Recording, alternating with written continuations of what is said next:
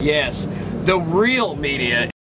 KJAG Radio and KMA Entertainment, your source for entertainment news and interviews in Central and South Central Kansas. The best of the best are here, and we go above and beyond to bring you the most bang for your buck. Find us on the social sites like Facebook and Twitter. Log on to kjagradio.com and jiggyjaguar.com for more. Thank you. Good night. I wanted to say community access television, the lowest rated show on access. I don't know why. I went right back into that mode. Romie, what's going on, homie? Not much. What's up? How are you? Hello. How are you? Awesome. Talk to me about tonight.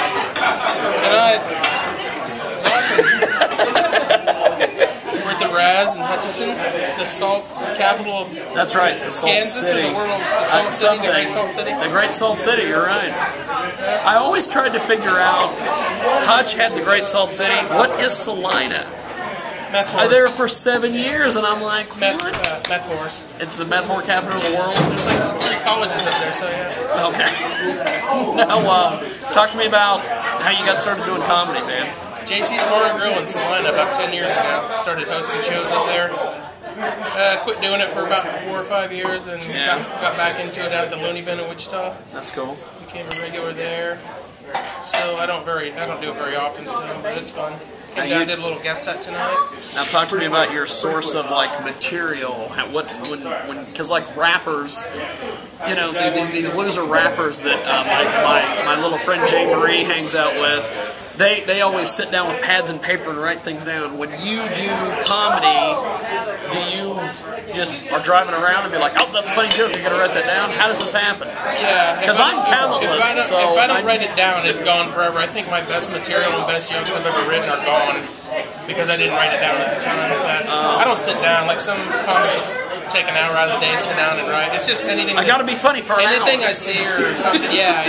Anything I see, I'll write it down or whatever. I come back. Like I got a shoebox full of jokes I wrote back when I first started, like 8 or 9 years ago.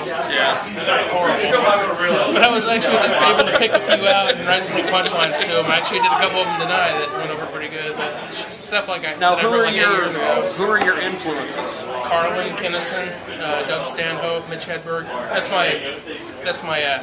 your go-to. Yeah, my Mount Rushmore of comedians. There you go. Bill Hicks. I'm just now.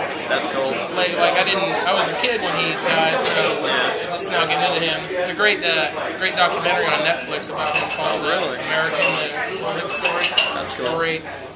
Now, social networking. How do you use it?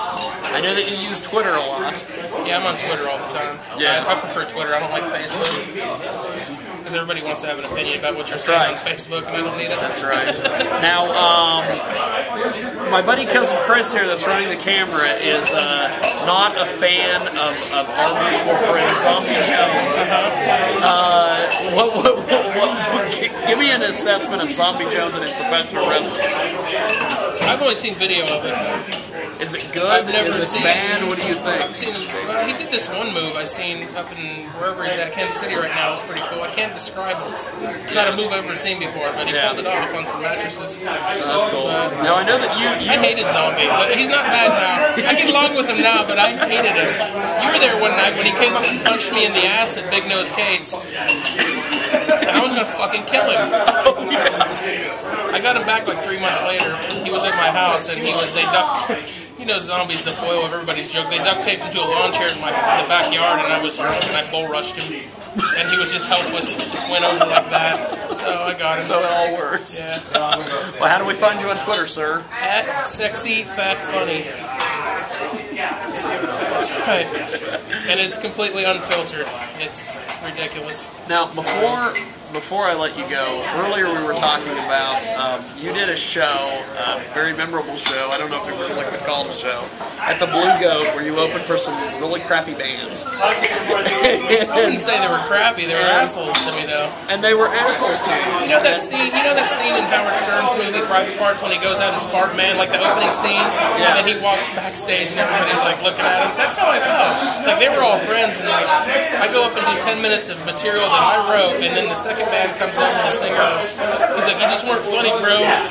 "Oh, I'm sorry, Mr. Bandana Dude that's up there singing Guns N' Roses covers for an hour." I was like, "I can't go up there and do George Carlin jokes because you get blackballed in the comedy community for doing anything remotely like anybody else's material." There is no cover comedians. So yeah, so I hate them. I used to love going to watch bands that play cover tunes. Now I hate them because they're assholes. Well, thank you, Write sir. your own songs. It's been an honor, and thanks for watching Jiggy Jag TV.